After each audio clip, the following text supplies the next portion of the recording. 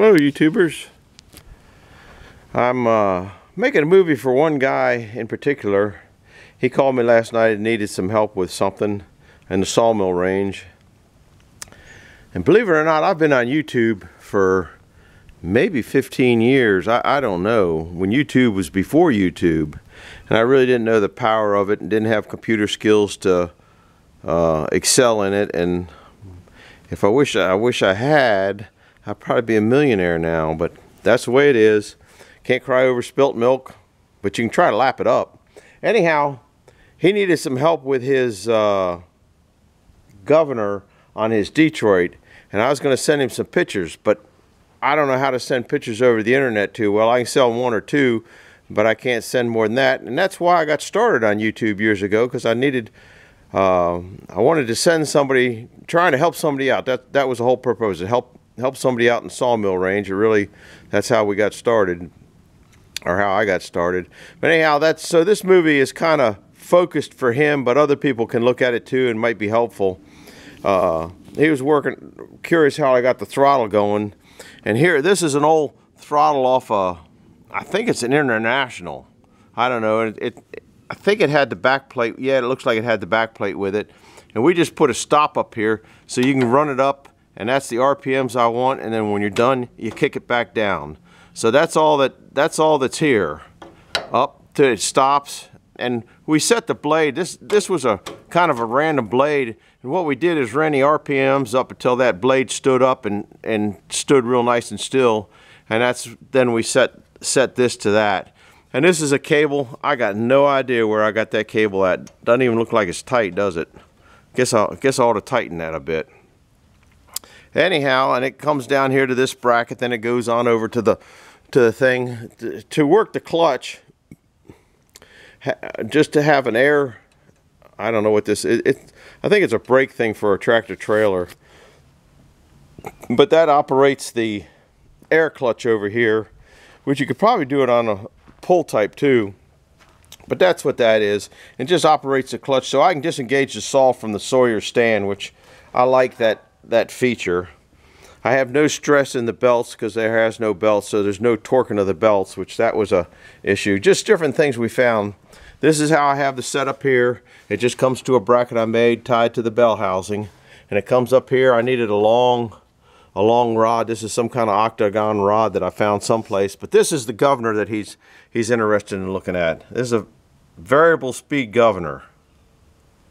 So I'm going to look at this one, then we're going to go back and look at the one on the 471. I'll take you along for a ride, and to turn it off, you just pull that, which I haven't hooked that up, but that's going to probably get an air cylinder to it, to the Sawyer stand also. And also what we're doing here eventually, if we ever get that far, is this setup here has a it's kind of a multi thing tape. This thing has a brake on it, so probably hook up a brake to an air cylinder. You can see it operate that. So I think we'll hook that up so I can also slow the blade down. Every now and then you get something stuck in between the saw and the table, and you want to stop the blade, and you know, it takes a long time for all that rotation to slow down, so that's the purpose of it. So anyhow, we'll take one more look at this. He can review it. Like I said, I don't remember his name, or everybody can review it. So that's kind of the setup there, and it kind of comes over, and here's the setup here, and the governor comes down and goes into your blower housing. There's your water pump, there's your fuel pump, and there's the, I don't know what that is. Oh, maybe that's what drives the blower. I guess that's what drives the blower. Jeffrey's the Einstein when it comes to these things, not me. All right, so that's it for here. We're going to drive back, take a Kubota ride, and run on back. Having a rough go of it today, guys. I came out and this tire was flat. So I said, okay, I'll air the tire up, take it up, and squirt some water on it. So I washed it and all that kind of nonsense. Come to find out, it's got a leak right there in the sidewall. You can see I marked it. Well, it's got 4 on the other side. No, there's 3 on the other side. There's one there. There's one there. You can see how they're just dry rotted. You wouldn't think a 6-ply tire would rot like that, but it did. And they were about 150 bucks a piece, which kind of didn't make my day. And then I went to move my big white truck that I used for that ground grabber thing, and it doesn't want to start. So I'm not having a real good day. I moved a load of wood up to the house. Anyhow, we'll go back and show you the governor on the 471 and the setup that's back there. And if you guys are running, building something, it might help you out. That was the whole purpose of doing that.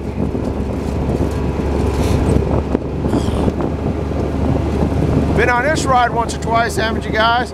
Big blue herring over there. You guys can't see it, but he's over there. I think he's fishing.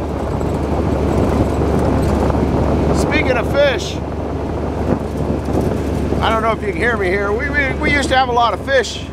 Well, not a lot of fish, a few tropical fish in the house. And they were very sensitive to temperature, and it mattered what you fed them and when you fed them and all sorts of goofy nonsense. And finally the last one died. It was a kissing gourami, and it was about, it might have been 10 years old. It was the last fish in there. He floated around, and one day come down and he was kind of floating on the bottom. So we didn't have anything in the fish tank for, I don't know, several months. And the little neighborhood Penny's grandson was down there, and he caught some minnows in the creek. There's a creek down there. That's where the herons fishing. And he caught me 4 minnows. They were about, I don't know, maybe an inch long. I don't know how long that is, but about an inch long, maybe 2 inches long. No, they weren't 2 inches. We put them in the aquarium. One of them now is 6 inches long. You don't have to worry about heat. You don't have to worry. You can feed them anything you want. You know, I'll feed them, if I'm having something with a hamburger in it at night, I'll feed them chunks of hamburger. Those guys are like piranhas, man. They're unbelievable. And they just about jump out of the water. I'm going to do a video of it. Anyhow, here's the governor setup on this one. It's kind of hard to see. But see, there's that spring down in there. See the long spring? Looks like I need to clean the air cleaner, doesn't it? It's only been 4 years. Anyhow, that's the same thing, and that turns it to stop it. Here's the setup in the back half of it. You can see the spring. I'm going to go over here. This is the setup I got. This is just the way it was from Detroit, and I hooked another big cable. Looks like the same cable. I must have bought 2 of those at the same time. And you can see the linkage goes up to the governor. I guess you can see the spring in there, but that's a variable speed governor. And then it comes on over here. You follow the cable.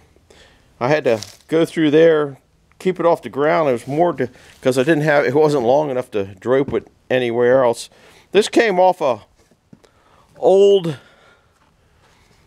Ford corn cutter or something like that. I have no idea exactly what it was. You pulled your tractor up, and it would pull up the corn on both sides of the tractor and then shot it in the back, and that was how you adjusted. So that's all I got for adjustment. This one here, I just pull up and it's whatever it was set at, so I've never changed the setting on it. So anyhow, that's what the governor setup looks like on this thing. It's going to be YouTube, kind of a informative one, not for the normal to watch. So it's kind of negotiable whether it's a good one or not. Do you think Detroit's leak oil? Anyhow, if you could do me a favor, take the time out and hit the like button and hit the subscribe button. And the biggest thing, you know what I want for Christmas present, is everybody to send the movies to somebody else. So somebody else sees these. I need to pop up the channel a little bit, even though this isn't something that just about everybody would want to see. We're going to saw this log. This is coming up next, but I don't know exactly when it's coming in. But we're going to, I needed some boards, and I'll go over this in the next movie. I need one board. You never know what's coming in on this thing. I feel like I got a pair of glasses on. I don't know why. There we go. I can see it now. I need one board 7.5 inches wide, one board 9 inches wide, and then another. I got to fill in the space that's 31 3/4 wide. So I didn't know what I was going to do with that board, so we're going to saw that up and try to get it to you guys. So that's what I'm up to now. I'm gonna video that, but I'm not sure. I might put that on. I might put that on before this one, just because you guys deserve a sawmill video. It's been a while. That was I don't know what I was cutting boards off of that for. Somewhere it's in a past video. So do me a favor, hit the like button and subscribe, and send it to a friend for my Christmas present. We'll see you later. I'm going to set up to saw that, I guess they call it a cant. I don't know why they can't call it a ken. I don't know why they call a live edge on a tree and it's dead. Why don't they call it a natural edge?